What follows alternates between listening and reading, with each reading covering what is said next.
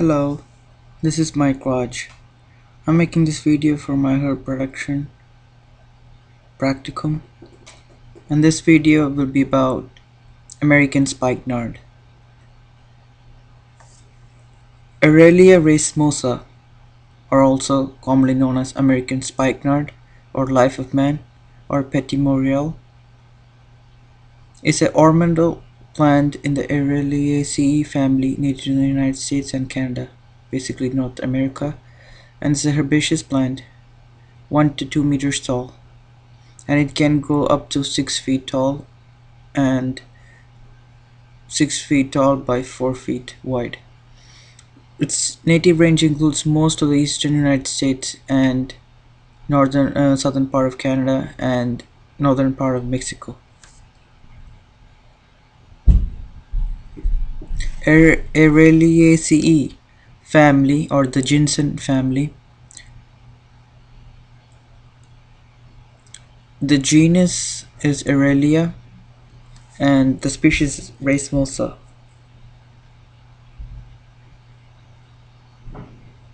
This is the drupe or the berries of the plant, and these are the leaves. It has broad leaves, serrated, and it's more like simple palmate leaf, as the veins come from the same from the center.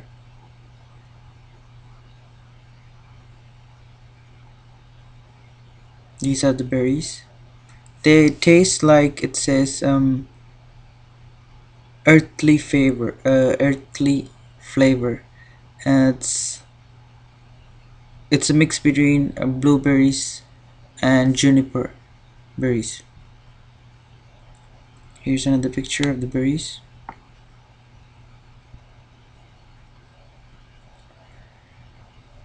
It's mainly found in rich woodlands and in thickets.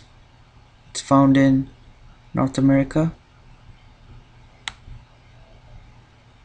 It's 6 feet by 4 feet, so 6 feet tall and 4 feet wide.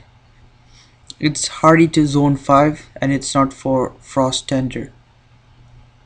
It flowers in June. The flowers are hermaphrodite, meaning it has both male and female organs and are pollinated by bees. It's suitable for light, medium and heavy soils. Suitable pH, acid, neutral and basic soils. So it's more like a general plant. It can grow in any type of soil condition, and it can grow in full shade, deep woodland or semi-shade, light woodland. So it's a ideal plant for landscapers to suggest to incorporate into their design. This plant can be grown in full shade. Most plants can't be grown in full shade, and only few can be grown in semi-shade. It prefers moist soil. The edible parts of the plant are the fruits, leaves and root. And these are the ailments it's supposed to treat, and it's mainly used by herbalists. And it says in the past North Americans, native Native Americans used it to cure different kinds of ailments. An easily grown plant succeeding in sun or part shade in any fertile soil prefers a good deep loam and a semi-shady position. It requires a sheltered position. Plants are hardier when grown in poorer soils. Young growth in spring, even on mature plant, is frost tender, and so it is best to grow the plants in a position sheltered from early morning sun.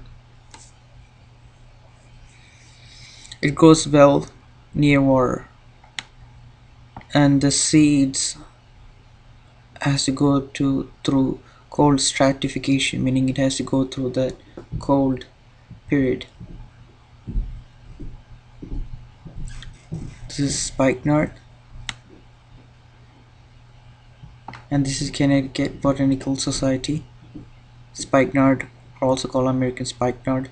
Aralia, Racemosa, family ginseng.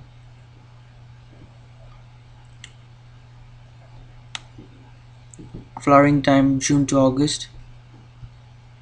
It's a native, so it has broad leaves, so it can absorb more sunlight. Edible berries, palatable berries as well.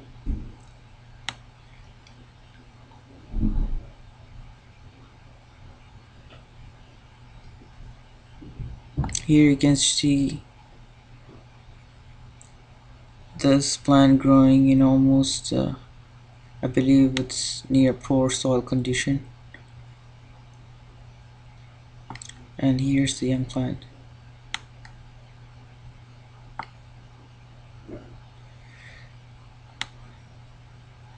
So basically there are two kinds of varieties. There's one Racemosa and there's Spikrinata. So two subspecies found in the United States.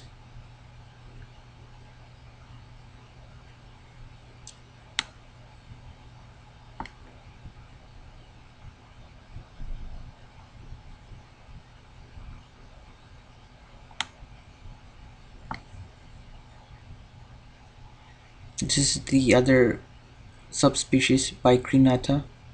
It's only found in five United states in the United States.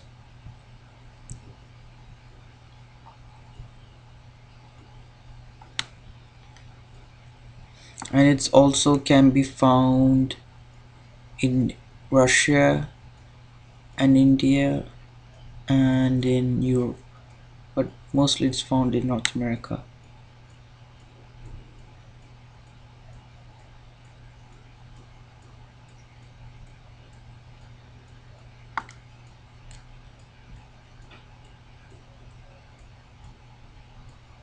It's a herbaceous, form a large taproot to 20 centimeter tall, erect, pubescent, green to purple.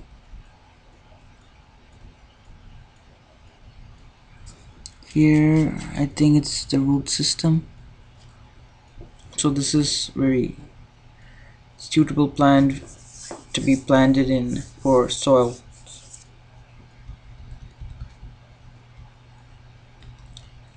This is the stem, hairy stem, inflorescence, the flowers.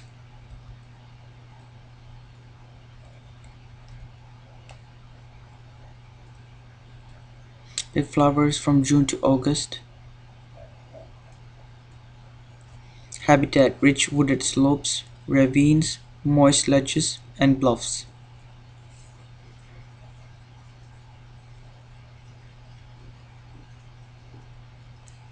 It says it's mostly absent from the Great Plains region.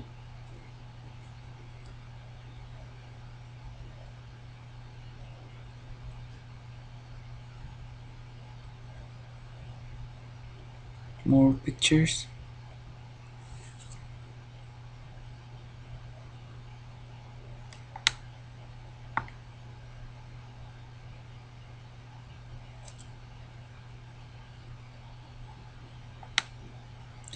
This plant was first described by Carl Linnaeus in 1753. Aralia racemosa is a type species of genus Aralia, which contains approximately 79 to 103 species and belong to the family of Araliaceae, ginseng family. It's a perennial. It can reach up to 6 feet tall. It produces umbels of white 5 stellate flowers from July to August. The perennials produce drupes or berries. The plants form taproots, deep taproots. The perennial prefers a sunny to half shady situation on moist soil.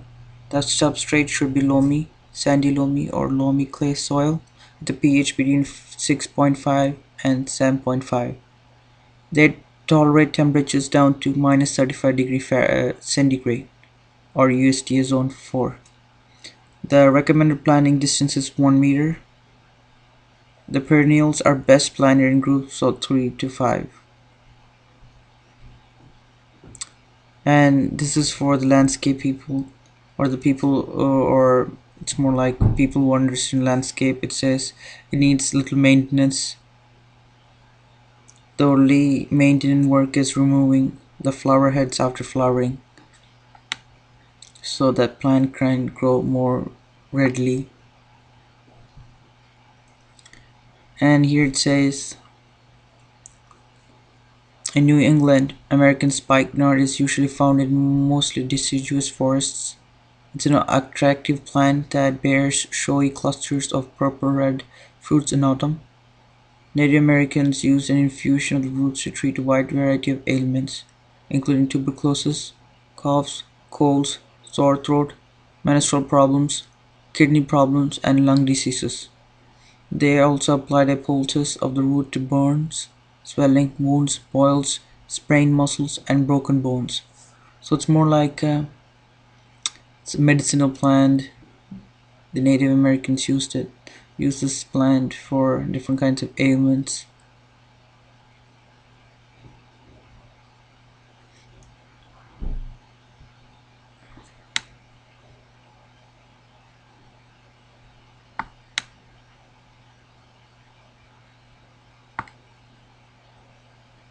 And here's a video about the plant